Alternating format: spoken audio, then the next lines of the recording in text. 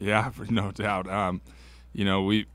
We just have a lot of confidence in whoever we're going to play. I mean, there's no intimidating our team, and we believe we can beat anybody. And we have respect for Rapid City, but we also had a belief that we were the better team and we could beat them, 6 times in a row or whatever it is. And another team and program and state that's kind of been on top now for the last 4 or 5 years has been the state of Idaho, and Idaho Falls, the Bandits, and they'll be in Cheyenne this summer in July, so we'll get to see them here. And the Bandits are back-to-back national champs and had a really good team in the COVID year where there was no postseason. So that's a team that I think everybody in the country is kind of gunning for and shooting for. And it's a team we've beaten before. We didn't get to play them in the regional last year.